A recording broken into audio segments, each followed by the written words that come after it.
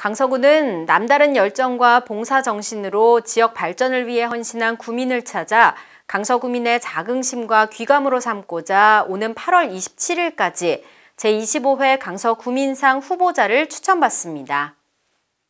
시상부문은 지역사회발전, 구민화합봉사 등 5개 부문으로 대상 1명을 포함해 총 9명 이내로 선정합니다.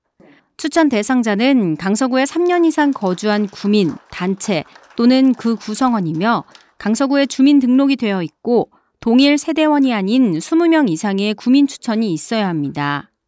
최종 수상자는 공적 내용 사실조사와 심사위원회 심의를 거쳐 결정되며 수상자에 대한 시상은 10월 중 진행할 예정입니다.